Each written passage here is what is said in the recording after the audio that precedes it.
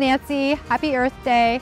We're here at the 13th annual Turtle Island News Earth Day Festival. We've got a few nature play stations set up to provide kids with a full sensory nature experience.